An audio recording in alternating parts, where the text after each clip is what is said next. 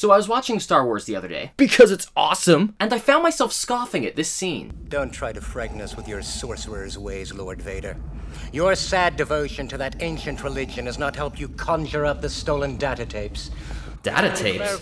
Man, that part of the film has aged terribly.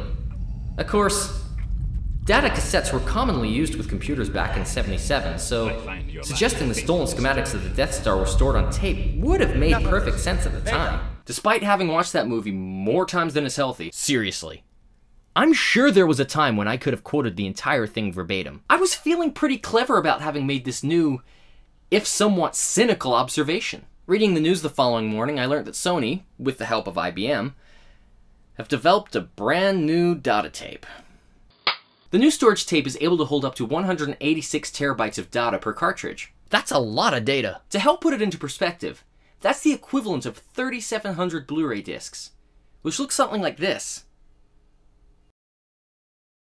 As amazing as this is, it's really not intended for, or of any real benefit to the average person. It's not like we'll be able to transfer all of our files to tape and get rid of all of the hard drives we've accumulated over the years, because data tapes are still like any other cassette. It's just occurred to me that there may be people watching who've never seen or used a tape deck or VCR, and even fewer who know what Betamax is. Wow.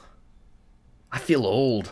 Anything stored on a data tape must be accessed sequentially, meaning that it has to be read back in the same order that it was written. If you want to find something in the middle of the tape, you would literally need to move the tape to the appropriate spot to access the data. Not something you'd want to deal with every day because it's grossly impractical, but ideal for businesses that need to archive seldom used information for long-term storage, or for transporting plans for the ultimate weapon.